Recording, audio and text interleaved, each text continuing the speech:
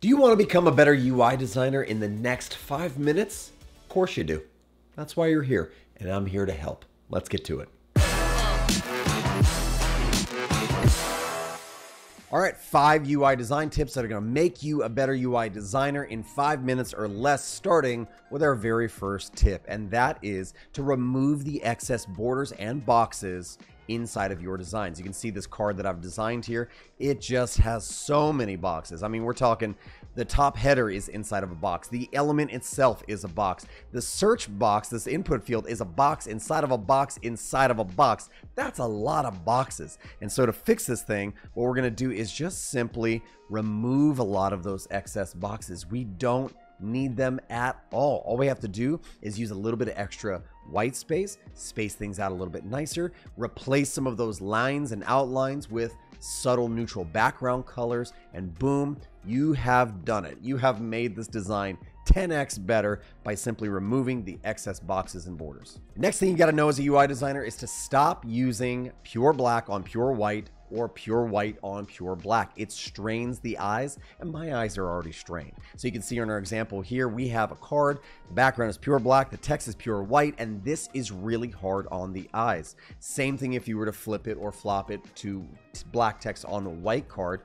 The way to solve this is just to reduce the color of that white text to more of a neutral, right? And this is going to be better to read at scale. So we actually have here is E3 for our headline, or you can actually come into your body copy, make sure that it's pure white, but bring the opacity down a little bit. Those are a few different ways that you can solve the same problem, which is straining the eyes and allowing users to read black on white or white on black without killing their eyeballs. Another way to improve your UI design is to improve your UX copywriting. I know what you might be thinking, is that my job as a UI designer? And the answer is yes, it is. You can see in our example, the form on the left, we have inputted our email incorrectly. We forgot to put an @ symbol, we put an ampersand. But when we try to submit, our form just says form error. We don't know what to do, how to fix it.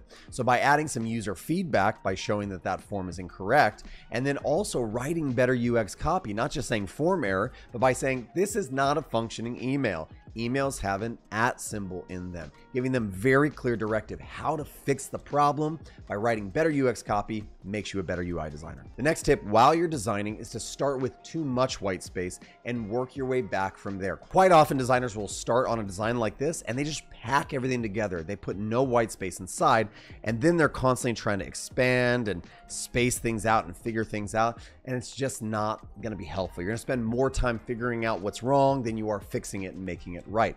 So it's better to start with more white space like this, and maybe you want to come in and reduce the amount of white space, and then you can start fixing your design. This is a much faster, much easier approach to applying the appropriate amount of white space. Final tip of the day is to minimize the amount of colors that you use and control how you use those colors. I actually did a video all about how to use color in UI design. It's called the 60-30-10 rule. I'm going to put a card up here and a link down in the description if you want to go practice and work on your color usage in UI design. But in a nutshell, when we use color and we have no really rhyme or reason or governance on how we use that color, we're using too many colors and we're using it too much, it starts to look a little bit like a yard sale, and this is where designs start to look cheap. They start to look immature. And so by controlling the amount of color that we use, limiting it to a 60-30-10, so 60% is going to be our white light neutral color, 30% is going to be some sort of base color, and then only 10% of our design is going to actually be using some sort of complementary or call to action color. When we actually kind of control our colors, use color wisely, use less color, we are going to be way better in our UI designs. Well, that's it for the video today. If you enjoyed this video, make sure you leave a thumbs up, subscribe to the channel. I do lots of videos about design and development and tips and tricks just like this one. So hit that little bell notification icon so you know when more videos like this one come out. If you have any questions, leave those down in the comments, and I hope you're having an amazing week. I hope you're designing amazing things, making amazing things, and learning and growing as you go. We'll see you in the next one.